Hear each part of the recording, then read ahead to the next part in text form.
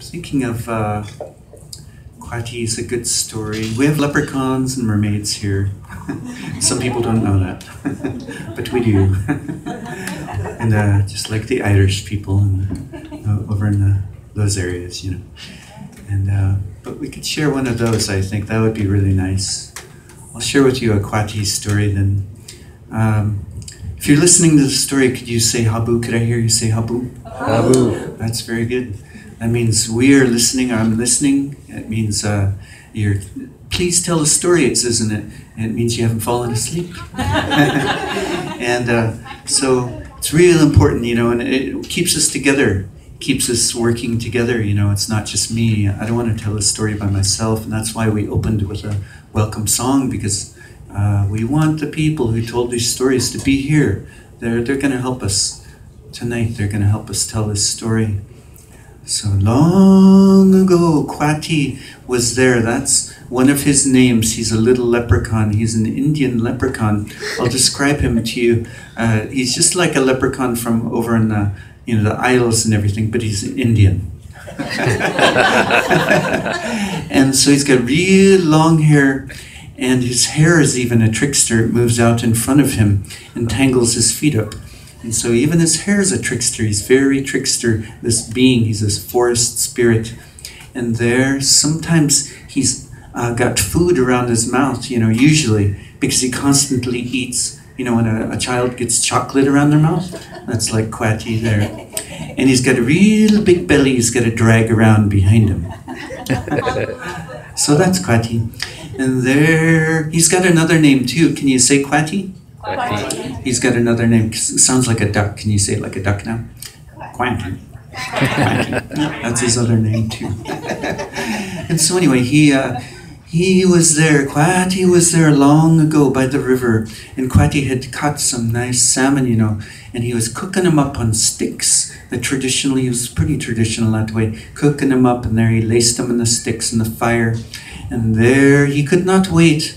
He never, you know, Quaty, he never prayed for his food. He'd only make fun of it, and so he made fun of his food, and he would say, "Oh, you nice big fat salmon, I'm gonna eat you up, you big fat thing, you." Abu. And there he just couldn't wait for that salmon to get cooked, you know, so he just ate food from his hair. He pulled it out because he had scraps of food all over him, and he just...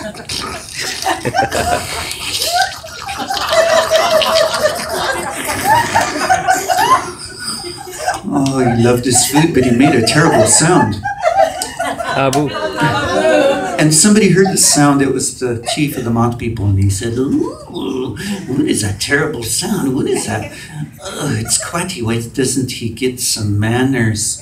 And so they decided, let's play a trick on Quaty, because he's always playing tricks on us. So there the Mott people have a special power. They have a sleep power, and they flew over to Quaty with their wings, and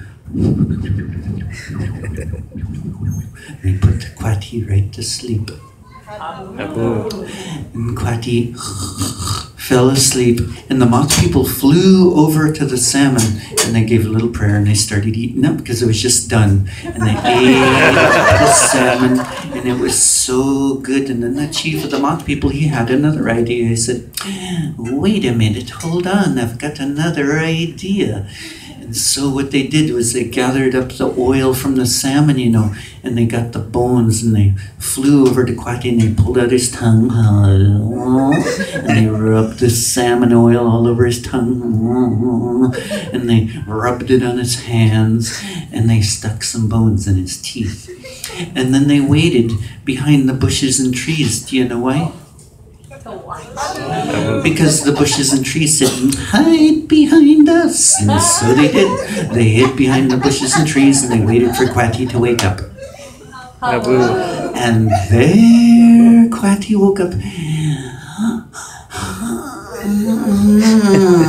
And he looked at his salmon, and he couldn't believe it. It was devastated, just scraps.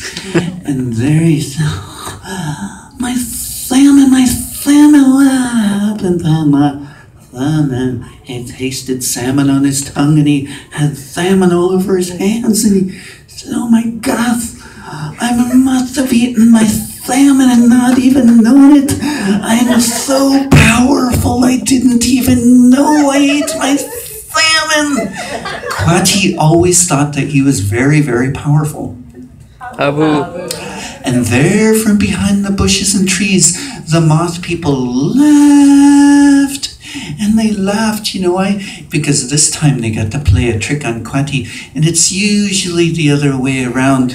And you know, we don't have morals in our story, but we do say that these are our teachings. This is how we learned to keep a world in balance for tens of thousands of years, how to keep peace, how to keep our nature, the home of the animal and plant people, healthy and whole, and our waters whole. My mom would scoop salt water right out of the Sjana, the ocean, the sea here, and cook her food. That's how we learn to keep it whole, our teachings.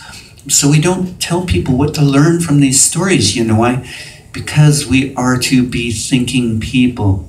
Each and every one of us, if there is a teaching for us in this particular story, your spirit will know it and it will connect to those teachings. It's not for me to tell you what to learn, because it would be insulting in our way. But in a fun way, I was told there's a moral to this story. Never fall asleep on the job. And that is all. Thank you.